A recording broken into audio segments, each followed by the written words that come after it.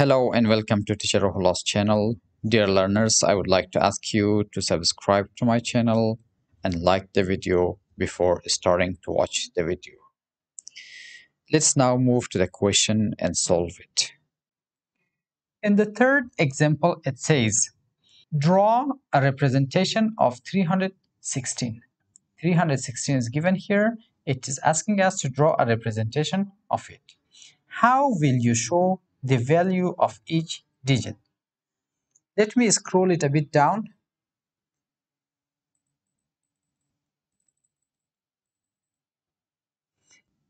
I will draw the representation of 316 using an abacus.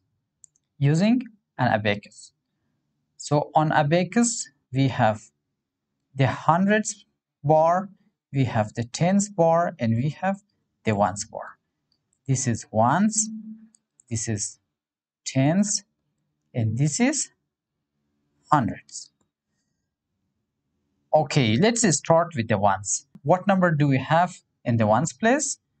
We have 6. So we can draw 6 bits here. 1, 2, 3, 4, 5, and 6. What number do we have in the tens place? We have 1. So we have to draw 1 bit over here. In the hundreds place, we have 3. So we can draw 3 bits over here, which shows 316. 316. This is called an abacus. It's called an abacus. It says, how do you show the value? The value, we can use the place value.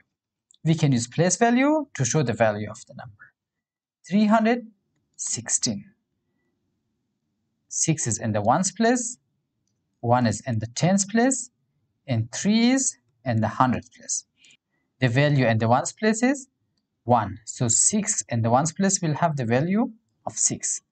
The value in the tens place is 10. So 1 in the tens place will be 10.